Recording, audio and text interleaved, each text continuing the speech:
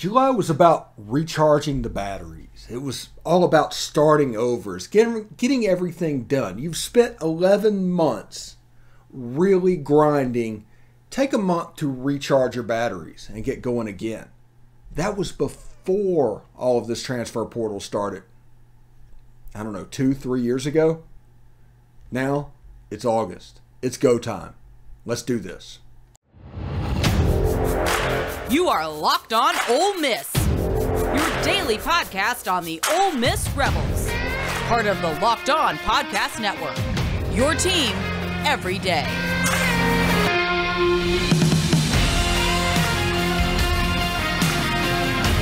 All right, I'm Stephen Willis. Big competition is going to be happening at multiple positions across the team. It's going to be really interesting to see. And we're going to start out with Jaxson Dart and Luke Altmyer competing for the quarterback job. It is going to be undoubtedly the story of fall camp and something that everybody is going to be paying attention to. Will Jaxson Dart be able to engineer the comfort and the talent and all the expectations into his position? Or will Luke Altmyer be able to compete and hold off and maintain to where he can be the starting quarterback on the first snap against Troy? It's going to be really interesting. And I will say this, no matter who wins this job, Ole Miss is going to win. Ole Miss will be in the best position to win this job, or win because of who wins this job, than by if you picked somebody, if somebody was a Luke fan and was all in on Luke Altmyer, and we need him to win because he's my take, my pick, everything like that, that's kind of poor for Ole Miss football. Whoever wins the quarterback job will make the football team even greater than it would have been. But I've said this over and over again. We have covered this competition as a real thing since January, when others wouldn't even look at it like that. But we decided that, yes, Luke Altmyer is going to get a real chance to win this job. Luke Altmyer has the familiarity in the system to make this competition interesting. There's certain checks, there's certain things that he already knows. He's already a year deep. This was his second spring that he just went through. He's already gone through a fall. That is 3 periods of practice that he has gone through in this system. And I know other people are going to let you know, well, what about the fact that there's a new offensive coordinator? It's the same system. That's important to realize. Most of the time when you bring a new offensive coordinator in, the offense changes, the offense tweaks. But that's not really the case going on around Ole Miss football. When high turnover is going to happen, if that is almost part of the plan, you need to have fail-safes in place to make sure that you don't throw the baby out with the bathwater. And what they have done is kind of ingenious, in my opinion. You have an offense and a defense that was hand-selected by the head coach. The head coach is going to run this offense and this defense. Instead of asking 45, 50 players to relearn something completely new, he's asking offensive and defensive coordinators to learn to do what he wants to be done. Jeff Lebby was the offensive coordinator. I will argue that Charlie Weis was always the second one, a de facto co-offensive coordinator. But in this situation, he went to South Florida to kind of learn how to be an outside offensive coordinator. And then when Jeff Lebby left, Charlie Weis was always the choice to come in, just like they did at FAU. Kendall Briles was the original offensive coordinator. Charlie Weis was the guy that came in and replaced that. The offense really did not change. Now, these pass and run spreads might change a little bit, but a lot of that depends on what is being covered in the RPO game and who you have at running back. I expect this team, no matter who wins between Jaxson Dart and Luke Altmyer, to be 65+% run. Because you have Zach Evans, you have Ulysses Bentley IV. You have Quinshon Judkins. You have an extremely experienced offensive line that returns 4 starters and adds Mason Brooks, an all-conference player, from this the Conference USA. You got Michael Trigg coming in as a weapon at tight end. You had a weapon in Kenny Yeboah. This is a plus Kenny Yeboah. Now, there's some blocking stuff that he needs to do, but he's going to figure that out. Michael Trigg's probably 235, 240 right now. This will be the most talented tight end that Ole Miss has had in quite some time. Understand that. Now, there's still going to be growing pains, of course. There's still going to be growing pains at the quarterback position, no matter who wins the job. You're looking at what Matt Corral was in 2019, not 2021. When everybody's like, how do you replace Matt Corral? Well, the same way that we brought Matt Corral through. You got two young guys that are going to be competing for the job. Whoever loses this job is probably gone. So just understand that as well. But they're trying to win this job, and they're going to compete, and they're going to throw everything they have at winning this job. And they have a chance to be really, really good at it, honestly. They had a chance to be really above and beyond at the quarterback position. This team has a chance to win 10 games. This team also has a chance to win 5 games. The quarterback position is going to determine kind of where that fits.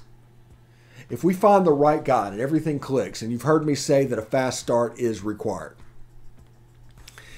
If a quarterback comes in and takes the quarterback job by the scruff of the neck, fast start, wins it, first snap against Troy, ready to go, then other issues can be handled. But the number one issue on this team is going to be the quarterback position, because it needs to be. Because football is such now that you don't win without high performances by the quarterback position. So that's the reason everybody is paying attention to this race. That's the reason it means so much to so many people. That's the reason this video is going to do extremely well, because people care about the quarterback position at Ole Miss. Jaxson Dart, he's Mr. Swag, basically. Luke Altmyer, old consistent. It's almost a Brett Favre versus Drew Brees quarterback matchup going into the fall. But Jaxson Dart, if he goes in and kind of takes things by the scruff of the neck and shows a maturity within this offense, because now, let's just be real, he's 6 months in at this point, along with 15 practices. He's kind of where you want him to be. Now it's time for him to take that next step and get ready, because everybody expects him to lead this team moving forward. He won't say it out loud, but I imagine Lane Kiffin expects it. I imagine Charlie Weiss expects it. Now, I'm not saying Luke Altmyer can't win the job, but the expectation going into fall camp is that Jaxson Dart would take a step. Everybody thinks that. He's got all the talent in the world. Go back to the spring game and look at plays where things went well. Offensive line protected, all this, and realize the shortness of a period of time that he actually was in this offense. And look how good it looked. Look how smooth it looked. That's almost a drug for a coach. When they see that, when they see it look easy, they're thinking, how can we replicate that? How can we box that and give it out every play? That's what they want. And they see those plays on film, and they want to try to figure out how they can replicate them. But I say that to say this. Lane Kiffin put out his top 3 things he's looking for in a quarterback, and one of them was decision making. And if you turn the ball over, that's what he means. If you turn the ball over, he will not play you. No matter how good you are, no matter how tall you are, no matter how many tools you have, you will not be the quarterback of the team if you turn the ball over recklessly and consistently. Luke Altmyer doesn't turn the ball over. So we will see exactly what this looks like. I mean, this is the top storyline going into fall. Anyway, thanks for making the Locked On Ole Miss podcast your first and listen every day. We are free and available to all platforms, including YouTube. Now, if we get to 2,000 subscribers before Troy, we're going to do a live stream pregame show on this channel, on this YouTube channel. So just do us a favor, subscribe to the YouTube channel. If you have, tell a friend. If you haven't, please do subscribe. And if we get to 2,000 before Troy, we will do that. We're also, on top of that, on our social platforms, going to do a 10-minute pregame show. So we're going to talk about stuff. We're going to keep it to 10 minutes or less. Respect your time. You can get caught up in everything's going on. Between the show and everything else, we're going to cover it from just about every angle. So it should be pretty cool. So give us a follow, a like, share videos on our social platform. If you do that, it will help us out greatly. Thank you very much. So let's hear about LinkedIn Talent Solutions right now. As you gear up for fall, you need the right people on your team to learn to help your small business fire on all cylinders. LinkedIn Jobs is here to make it easier to find the people you want to talk to faster and for free.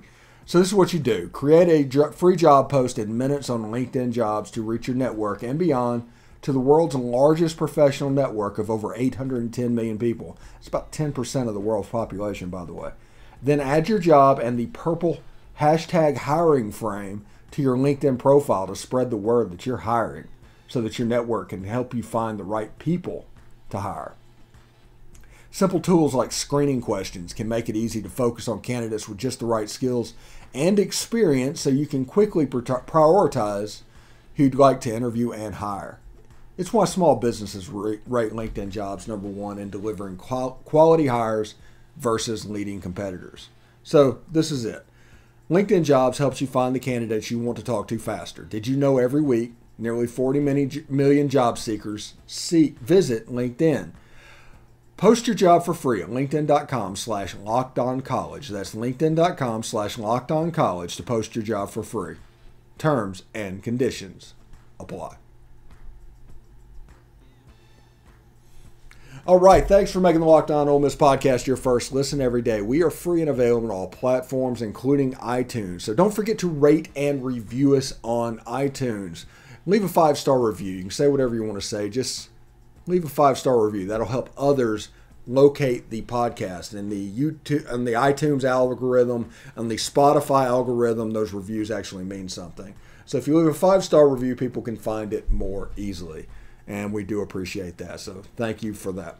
Anyway, our second position battle that we're looking at is honestly probably the most important on the team. But the quarterbacks are always going to get the ink. Understand that. But the linebackers are crucial. If Troy Brown and Khari Coleman comes in and does the things that they're expected to do, if Maurice Crum does a fantastic job with them, if Chris Partridge figures out a way to utilize them, you have a chance for this linebacker group to be almost special. Because on paper, you have a 3-time All-Conference MAC player from Central Michigan in Troy Brown, and you have a former Big 12 co-freshman of the year in Khari Coleman, and that was on the defensive line. And whenever I was at Ole Miss in 2005, we had a player that we recruited out of Miami. I'm not going to say his name or anything, but he was a really good defensive lineman in high school. Really good. The problem is for him is how undersized he was to play SEC ball. So you could talk yourself out of what he was going to be able to do because of what he was going to be going against. You couldn't be 215 pounds playing defensive line and get 330-pound tackles. They'll eat you alive. They're agile enough to deal with your speed at this level. You can't speed rush and you can't bull rush at this level. The offensive linemen are too good. You need a combination. So Khari Coleman played defensive line at TCU. Really good player. Like I said, Big 12 co-freshman of the year with actually Isheem Young, who's also on the team. So they're going to move him back to linebacker. And we're going to see how he does. And how he does is going to honestly foretell how good this defense does. He has the skill. He has the explosiveness. He has the quick twitch. I don't know how his hands are, but he is really good at what he does. And in this defense, linebackers are asked to do something a little bit differently. Nothing crazy, but it's like I've told you, this defense uses the offense's rules against them. So if the quarterback runs out to the right, the rules of football tells you that the field is cut in half. And they don't want you to throw back across the middle of the field if you're rolling to your right. So if a quarterback breaks the pocket, the first thing that one of these middle linebackers will do is rush the passer. They immediately break their zone and they go after to try to do that. You saw Chance Campbell and Mark Robinson both make hay rushing the quarterback from the linebacker position. And that is because they use the rules of football against the quarterback. Now, if you play a quarterback that's willing to break those rules, you might be in a little bit of trouble. But they're so ingrained. It's almost muscle memory at this point. They've heard it since they were 7 years old. And now they're in college. So it's pretty ingrained and pretty safe. So somebody that can get after the quarterback and very quick twitch like Khari Coleman is kind of important. Kind of a good player. Kind of a good philosophy. I see where their head's at. I understand why they want to try this. So we'll see how that goes. And you have Ashanti Cistrunk. You've got Austin Keys and guys coming back. So that linebacker room is going to be extremely key for this defense, because by the end of the year, the defense was pretty good. The defense was always good all year long, defending the pass. But early in the year, especially when Jake Springer was out, you could play murder ball a little bit against Ole Miss. Alabama gave it to Brian Robinson like 35 times. He ran for 170 yards and 4 touchdowns. And they just played murder ball. It's like, we're going to gain 4 yards every time we hand it off. Stop us. Get out of that drop 8 thing so we can kill you with Jameson Williams and attack you the way we want to do. Ole Miss wouldn't do it. And honestly, if they didn't play the go-for-it game so much and let that get out of control, it might have worked. If they'd have stuck with it and been patient, it might have worked, even though it was a 42-21 game. But that second quarter was a disaster for Ole Miss last year. And Alabama pretty consistently played murder ball. And like I said, by murder ball, I mean hand the ball off to Brian Robinson, let him gain 4 yards. And they were willing to do that all the way down the field and was able to contain penalties and do the things that, honestly, a top team in the country would do. Not many teams in the SEC this year can play murder ball. Kentucky can a little bit. That's on Ole Miss's schedule in the 5th game. So it's important by game 5 that this defense is where it needs to be. Like I said, I don't really worry about Troy Brown. I don't worry about Ashanti Cistrunk. I want to know about Austin Keys, and I want to know about Khari Coleman. Those are the 2 big storylines going in from that position. Because the defensive backfield is good. The defensive line is solid as well. The questions on this defense will revolve around the linebacker room. If the linebacker room is good, the defense is going to be pretty good. And we haven't had a really consistently pretty good defense. Last year it was pretty good, and then Jake Springer got hurt. It was kind of bad for a couple of stretch, like the Alabama game, the Arkansas game, because Arkansas also played a little bit of murder ball as well. And then Jake Springer got back, and it got better and better and better and better. So we'll see exactly what this looks like once these teams hit the field in the fall. But they have a chance to be pretty good. We'll talk about the 3rd position group that we're interested in, the position battles, you might say, right after this. But right now we're going to hear from betonline.net. BetOnline is the fastest and easiest way to check in on all your betting needs, from your favorite sports and events at the #1 online source for odds, lines, and games. Find reviews and news of every league, including Major League Baseball, NFL, NBA, NHL, combat sports, esports, and even golf. BetOnline continues to be the top online resource for all of your sports wagering information, from live in-game betting, scores, and podcasts. They have you covered. Head to BetOnline today or use your mobile device to learn more about the action happening today. It's BetOnline. It's where the game starts. All right. Thanks for making the Locked On Ole Miss podcast your first listen every day. We are free and available on all platforms, including YouTube. Do us a favor. Subscribe to the YouTube channel. If you have, tell a friend. Also, hit the bell for notifications when we release a new video, which is actually quite frequently. And, of course, upvote the video itself. It would be greatly appreciated.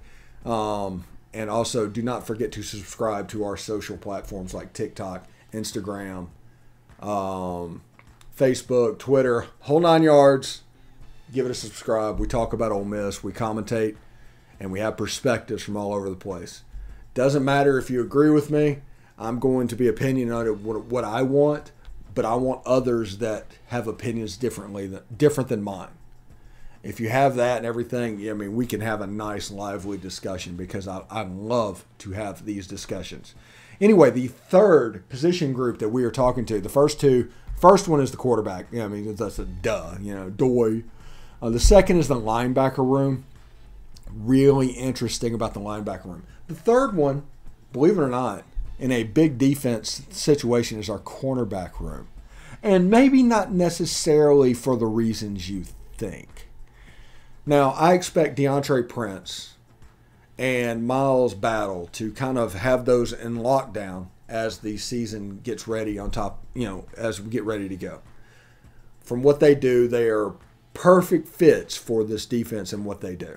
Miles Battle had a heck of a pick against Baylor in the Sugar Bowl, but two really good cornerbacks. And you're like, well, Steve, why are you putting this one in your position battles? Well, Davison Igbinosun is the reason I put it there. So it isn't really a competition to see if the room can be good. It is competition to see if this room can be elite, because Davison Igbinosun is a very, very elite defensive player. He's the guy that was recruited by Chris Partridge. His connections up there was able to get him down. He was a participant or going to participate in the Army All-American Bowl. Got to the first practice, had a great practice, was the standout, picked off a pass. Everybody was talking about him, caught COVID. He was out, shut down for the rest of the thing, which he could have had, honestly, a big game and completely blew up in February. Of course, the rumor is Davison signed in the December window, but nobody talked about it. It didn't get released so he could have his moment at the All-American Bowl, which I'm all for that. That's one of the reasons we don't even do news on this channel. We'll just tell you what's going on, but there's not a timely aspect to anything that we are doing. So I want to see if Davison pushes one of these DBs, either Deantre Prince or Miles Battle. Then also you have MJ Daniels and Markevious Brown, who are really good players. So that tells me the defensive back, the cornerbacks, are 5 deep. You have Davison, who is versatile, who can play all over the field, and there's a chance for him to do just that. But you have other cornerbacks that can play as well. They can go 3 deep. They can put 3 corners on the field. Heck, they could put 4 corners on the field if they had to do it. And you have guys that are versatile enough that they could pull it off. This is kind of uncharted waters for Ole Miss football. It just is. It's not very often that you've had this level of depth. The talent infusion that we talk about all the time. Lane Kiffin's talent infusion that he did this year is the story that nobody is talking about, that is absolutely the story of this team. Ole Miss went to the Sugar Bowl last year. I think it was 17 blue chip players. And by blue chip players, I mean 4 or 5 star players out of high school. Right now, they're around 30, 31, 32, somewhere in there. And there's some big players, too. Like Zach Evans is on this list. There's 5 stars. There's co-defensive player, freshman of the year, and Ashim Young and Khari Coleman. There's Jared Ivey, who went to Georgia Tech and was a 4-star player. J.J. Pegues was a 4-star player. It's a really interesting big deal. And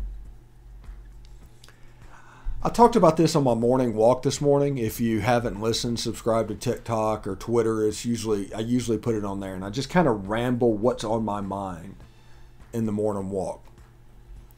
And today I kind of talked about this every year transfer thing if and when it happens, because people celebrate whenever there's not a vote, but just like the expanded playoff, whenever they railed against that one, it obviously just delayed it. So I honestly think that this transfer thing is going to go through, and the reason I think that is because they want freedom of movement to be at its most effectiveness so they can stem the pay for play stuff. They're going to try and stop people from unionizing. They're going to stop trying to make this professional sports. So the NCAA is allowing freedom of movement, or that's what they want to get to.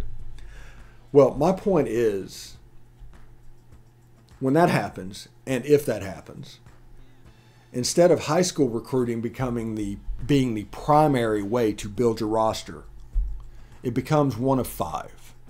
That lowers the market value of NIL. That basically kills National Signing Day, because nobody really cares if a player signs with the school if the next year can be recruited again, and the next year can be recruited again. It's just not going to matter. NIL is not going to be what it was as far as inducements to play, because those players can leave in a year. So why would you induce them where you are, develop them, they go develop and benefit somebody else? It is the reason I told people to be patient about the NIL situation and don't put your finger on the scale. Nobody knew what the master plan was. You can see the master plan right now. And Ole Miss is uniquely positioned to take advantage of this. It lowers the amount of money that's required in NIL, which makes it to where we can play. We are already a transfer destination. We have a chance to go on a heck of a run. So do not fear change. I know everybody fears change. I get that. But do not fear change on this one, because while it might look a little different and might be a little different, it's really no different than Ole Miss is running things right now. The other schools are going to have the problem. So that's just my 2 cents of what's going on. Anyway, get more on the SEC by making Locked On SEC your second listen every day. Host Chris Gordy and the local experts of Locked On, that's me, take you across the SEC in 30 minutes. Make Locked On SEC your second listen. Locked On SEC. Hey, fall camp, it's here. This week, enjoy it. Football is happening all over the place. This is fantastic. Everybody needs to enjoy this because it doesn't happen very often. We waited for 7 months of off season to get to this point, and it's getting ready to start. So it's going to be a lot of fun. So get ready. I'm going to try and find unique ways to do it, to cover this all through fall camp, and to find things interesting for you. So let's make Ole Miss football fun again, and hope everybody has a good day, and I will see you tomorrow. Peace.